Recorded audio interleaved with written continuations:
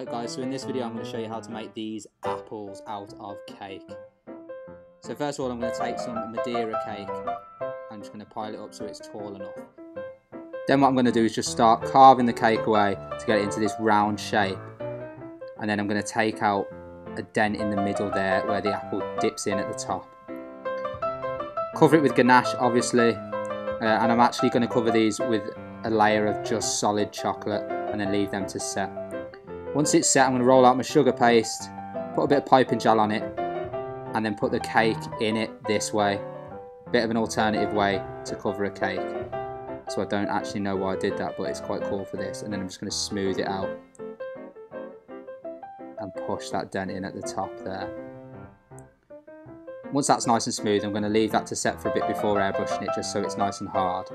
And let's do the green one first. Now I'm just using the water-based green and egg yellow from Spectrum Flow to airbrush this green apple. And then for the red one, I'm going to use the yellow matte all over first of all, then go back to my lime green and just start to spray very lightly in the middle before moving on to my red, my matte red from Spectrum Flow. That's what's going to add all this main detail and give the orangey look over the yellow. So just going to flick lines up like that from the bottom to give that proper apple-like effect.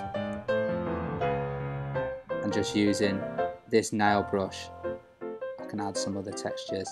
Around the bottom of the apples I'm using the brown matte, just to give it a shadowing effect. And then with this white, I'm going to take the end of the airbrush off and do this flicker effect before spraying the whole thing with Shall and Shine, which just gives it that absolute shine like an apple would have. Just a nice finishing touch. And that's it. That's how you make an apple cake using Spectrum Flow airbrushing.